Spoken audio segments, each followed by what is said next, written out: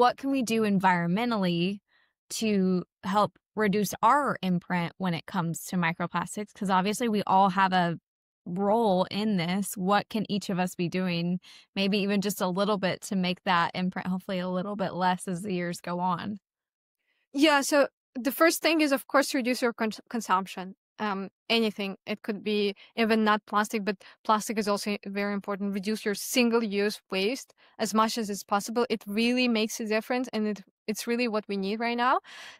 Even if you feel like, oh, I'm an individual, I really hope that we stop this talk with, I'm just an individual. We really need to stop that because your actions, they do really matter. And yeah, the first thing is to reduce your consumption. The second thing is, I always say, take action. Like, at least learn more about the problem, and also try and talk about this problem with other people. Try to talk about it with your friends, with your family, because as long as you talk about this, as long as you talk and keep it, as keep the conversation going about the microplastics or any other problem that you're concerned with, there will be some action as well.